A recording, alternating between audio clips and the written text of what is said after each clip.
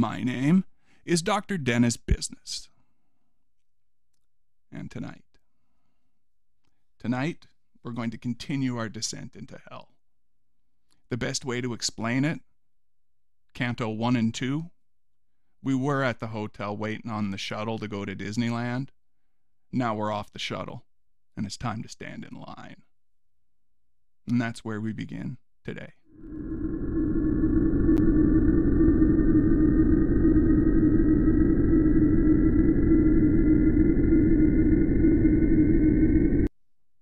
The poets pass the gate of hell and are immediately assailed by cries of anguish. Dante sees the first of the souls in torment. They are the opportunists, those souls who in life were neither for good nor evil, but only for themselves. Mixed with them are those outcasts who took no sides in the rebellion of the angels. They are neither in hell nor out of it. Eventually unclassified, they race around pursuing a wavering banner that runs forever before them through the dirty air. And as they run, they are pursued by swarms of wasps and hornets who sting them and produce a constant flow of blood and putrid matter, which trickles down the bodies of the sinners and is feasted upon by loathsome worms and maggots who coat the ground. The law of Dante's hell is the law of symbolic retribution. As they are sinned, so they are punished. They took no sides, therefore they are given no place. As they pursued the ever-shifting illusion of their own advantage, changing their courses with every changing wind, so they eternally pursue an elusive, ever-shifting banner. As their sin was a darkness, so they move in darkness. As their own guilty conscience pursued them, so they are pursued by swarms of wasps and hornets.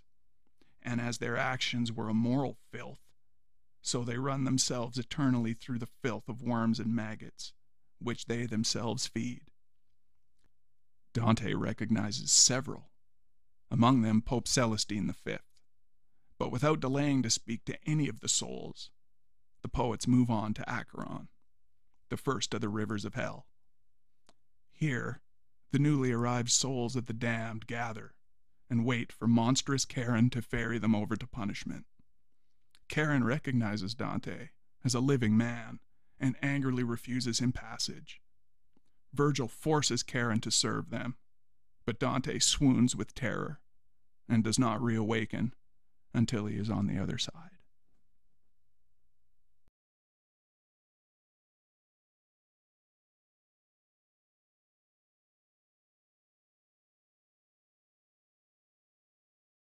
I am the way into the city of woe. I am the way to a forsaken people. I am the way into eternal sorrow. Sacred justice moved my architect. I was raised here by divine omnipotence, primordial love, and ultimate intellect. Only those elements time cannot wear were made before me, and beyond time I stand. Abandon all hope, ye who enter here. These mysteries I read cut into stone above a gate. And turning, I said, Master, what is the meaning of this harsh inscription? And he then, as initiate to novice, Here you must put by all division of spirit, and gather your soul against all cowardice. This is the place I told you to expect. Here you shall pass among the fallen people, souls who have lost the good of intellect. So saying, he put forth his hand to me, and with a gentle and encouraging smile, he led me through the gate of mystery. Here, sighs and cries and wails coiled and recoiled on the starless air, spilling my soul to tears. A confusion of tongues and monstrous accents toiled in pain and anger. Voices hoarse and shrill and sounds of blows, all intermingled, raised tumultuous in pandemonium that still whirls on the air, forever dirty with it, as if a whirlwind sucked its sand. And I, holding my head in horror, cried, "Sweet Spirit, what souls are these who run through this black haze?" And he to me, "These are the nearly soulless, whose lives have concluded neither blame nor praise. They are mixed here with that despicable corps of angels, who were neither for God nor Satan, but only for themselves. The high Creator scourged them here from heaven for its perfect beauty, and hell will not receive them, since the wicked might feel some glory over them."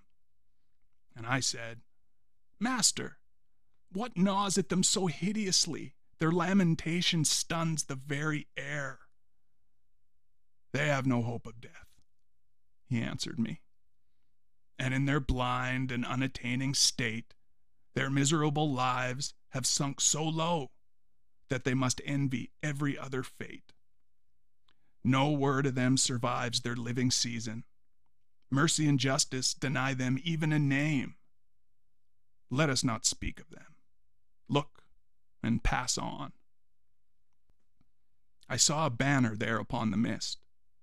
Circling and circling, it seemed to scorn all pause. So it ran on, and still behind it pressed a never-ending rout of souls in pain. I had not thought death had undone so many as passed before me in that mournful train. And some I knew among them. Last of all, I recognized the shadow of that soul who, in his cowardice, made the great denial. At once I understood for certain. These were of that retrograde and faithless crew, hateful to God and his enemies. These wretches, never born and never dead, ran naked in a swarm of wasps and hornets that goaded them the more they fled, and made their faces stream with bloody gouts of pus and tears that dribbled to their feet, to be swallowed there by loathsome worms and maggots. Then, looking onward, I made out a throng assembled on the beach of a wide river, whereupon I turned to him. "Master, I long to know what souls these are, and what strange usage makes them eager to cross as they seem to be in this infected light." At which the sage, "All this shall be made known to you when we stand on the joyless beach of Acheron." And I cast my eyes down, sensing a reprimand in what he said, and so walked at his side in silence and ashamed, until we came through the dead cavern to that sunless tide. There, steering towards us in an ancient ferry, came an old man with a white bush of hair, bellowing, "Woe to you depraved souls! Bury here and forever all hopes of paradise. I come to lead you to the other shore, into dark, into fire and ice. And you, who are living yet, I say, begone from those who are dead." But when he saw me stand against his violence, he began again. "By other windings and by other steerage shall you cross to that other shore. Not here, not here. A lighter craft than mine must give you passage." And my guide to him, "Charon, bite back your spleen. This has been willed where what is willed must be, and it is not yours to ask what it may mean." The steersman of that marsh of ruined souls, who wore a wheel of flame around each eye, stifled the rage that shook his woolly jowls. But those unmanned and naked spirits there turned pale with fear, and their teeth began to chatter at sound of his crude bellow. In despair they blasphemed God, their parents, their time on earth, the race of Adam, and the day and the hour and the place and the seed and the womb that gave them birth. But altogether they drew to that grim shore where all must come who lose the fear of God. Weeping and cursing, they come for evermore, and demon Charon with eyes like burning coals herds them in, and with a whistling oar flails on the stragglers to his wake of souls. As leaves in autumn loosen and stream down, until the branch stands bare above its tatters spread on the rustling ground. So one by one the evil seed of Adam in its fall cast themselves, at his signal, from the shore, and streamed away like birds who hear their call. So they are gone over that shadowy water, and always before they reach the other shore, a new noise stirs on this, and new throngs gather. My son, the courteous master said to me, all who die in the shadow of God's wrath converge to this from every clime and country. And all pass over eagerly, for here divine justice transforms and spurs them, so their dread turns wish. They yearn for what they fear. No soul in grace comes ever to this crossing. Therefore, if Charon rages at your presence, you will understand the reason for his cursing. When he had spoken, all the twilight country shook so violently. The terror of it bathes me with sweat even in memory. The tear-soaked ground gave out a sigh of wind that spewed itself in flame on a red sky, and all my shattered senses left me. Blind, like one whom sleep comes over in a swoon, I stumbled into darkness and went down.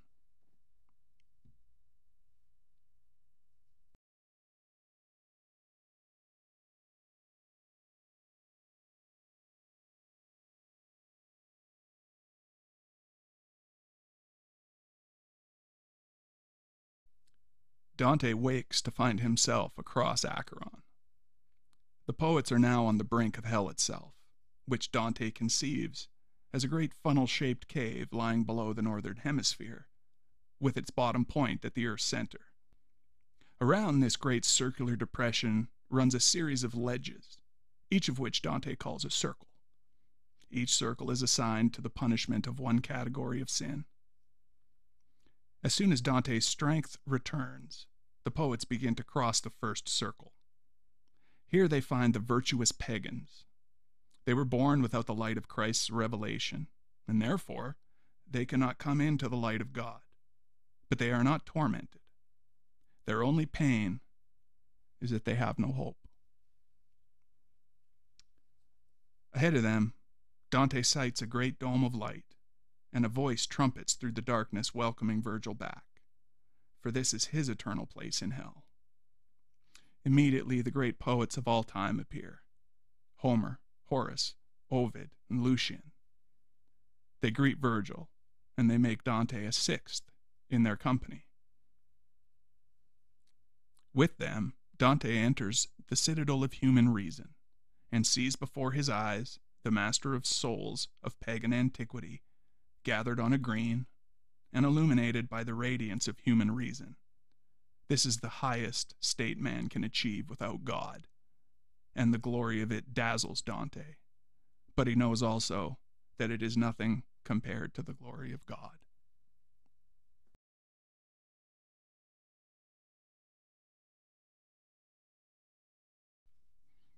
A monstrous clap of thunder broke apart the swoon that stuffed my head. Like one awakened by violent hands, I leaped up with a start.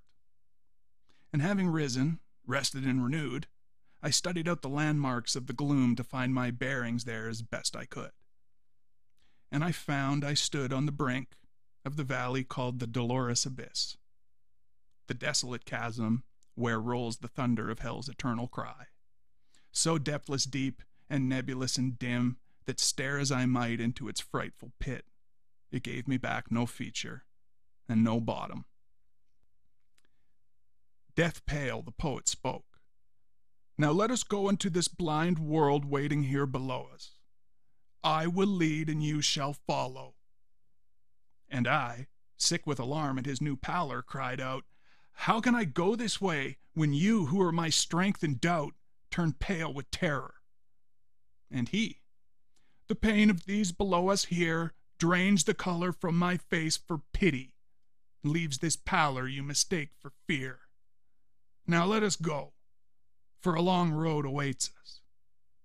So he entered, and so he led me into the first circle and ledge of the abyss. No tortured wailing rose to greet us here, but sounds of sighing rose from every side, sending a tremor through the timeless air. A grief breathed out of untormented sadness, the passive state of those who dwelled apart, men, women, children, a dim and endless congress. And the Master said to me, in 3. And the Master said to me, you do not question what souls these are that suffer here before you? I wish you to know before you travel on that these were sinless, and still their merits fail, for they lacked baptism's grace, which is the door of the true faith you were born to. Their birth fell before the age of the Christian mysteries, and so did not worship God's holy Trinity in fullest duty. I am one of these. For such defects we are lost, though spared the fire and suffering of hell in one affliction only, that without hope we live on in desire. I thought how many worthy souls there were suspended in that limbo, and a weight closed in on my heart for what the noblest suffer. Instruct me, Master and most noble Sir, I prayed to him, better to understand the perfect creed that conquers every error. Has any, by his own or another's merit, ever gone from this place to blessedness? He sensed my inner question and answered it. I was still new to this estate of tears when a mighty one descended here among us, crowned with his sign of his victorious years. He took from us the shade of our first parent, of Abel, his pure son, of ancient Noah, of Moses, the bringer of law, the obedient Father Abraham, David the king, Israel with his father and children, Rachel, the holy vessel for his blessing, and many more. He chose for elevation among the elect.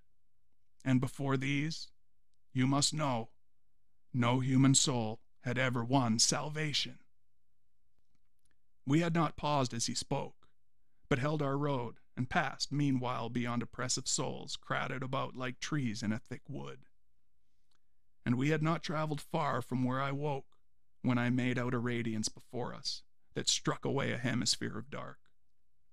We were still some distance back in the long night, yet near enough that I saw, half sensed, what quality of souls lived in that light. O ornament and wisdom of art! What souls are these whose merit lights their way even in hell? What joy sets them apart? And he to me, the signature of honor they left on earth is recognized in heaven and wins them ease in hell out of God's favor.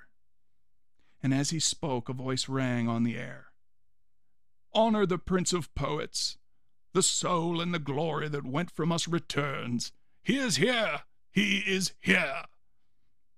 The cry ceased, and the echo passed from hearing. I saw 4 mighty presences come towards us with neither joy nor sorrow in their bearing. Note well, my master said as they came on, the soul that leads the rest with sword in hand as if he were their captain and champion. It is Homer, singing master of the earth. Next to him, Horace, the satirist. Ovid is third, and Lucian is the fourth. Since all of these have part in the high name the voice proclaimed, calling me Prince of Poets, the honor they do me honors them. So I saw gathered at the edge of light the masters of that highest school, whose song outsoars all others, like an eagle's flight. After they had talked together a while, they turned and welcomed me most graciously, at which I saw my approving master smile. And they honored me far beyond courtesy, for they included me in their own number, making me 6th in that high company. So we moved towards the light, and as we passed we spoke of things as well omitted here, as it was sweet to touch on there. At last we reached the base of a great citadel, circled by 7 towering battlements, and by a sweet brook flowing around them all. This we passed over as if it was firm ground. Through 7 gates I entered with those sages, and came to a green meadow blooming round. There, with solemn and majestic poise, stood many people gathered in the light, speaking infrequently with muted voice. Past that enameled green, we 6 withdrew into a luminous and open height, from which each soul among them stood in view. And there, directly before me on the green, the master souls of time were shown to me. I glory in the glory I have seen. Electra stood in great company, among whom I saw Hector and Aeneas, and Caesar in armor with his falcon's eye. I saw Camilla and the Queen Amazon across the field. I saw the Latian king seated there with his daughter by his throne, and the good Brutus who overthrew the Tarquin, Lucreta, Julia, Marcia, and Cornelia, and by himself apart, the Saladin. And raising my eyes a little, I saw on high Aristotle, the master of those who know, ringed by the great souls of philosophy. All wait upon him for their honor and his. I saw Socrates and Plato at his side, before all others there, Democritus, who ascribes the world to chance, Diogenes, and with him there Thales, Zeno, Heraclitus, and Empedocles. And I saw the wise collector and analyst, Dioscorides, I mean. I saw Orpheus there, Tully, Linus, Seneca the moralist, Euclid the geometer, and Ptolemy, Hippocrates, Galen, Avicenna, and Averroes of the great commentary. I cannot count so much nobility. My longer theme pursues me so that often the word falls short of the reality. My company of 6 is reduced by 4. My master leads me by another road, out of that serenity to the roar and the trembling air of hell. Pass from light into the kingdom of eternal night.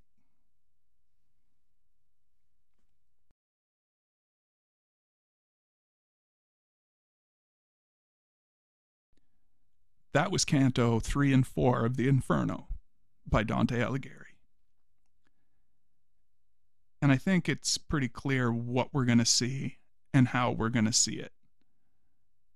And again, I'm no Dante scholar, so I can only take away what I'm capable to take away. And the first big thing we saw, after being yelled at by that old man with the boat, I didn't think it was such a big deal, but he did. So the first big thing we saw was the large sail, big flag being flown in circles, and people chasing it. And these people have to chase the flag because they're being chased by hornets and bees. And that's what they said later on, that your greatest fear can be turned into your only want. So their only want is to catch that flag. And they keep getting stung by wasps and bees.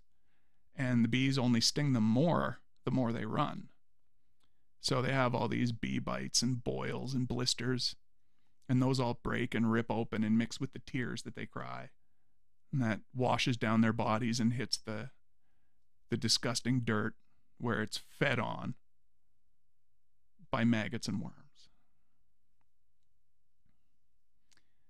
And that was the first floor. That's the first floor.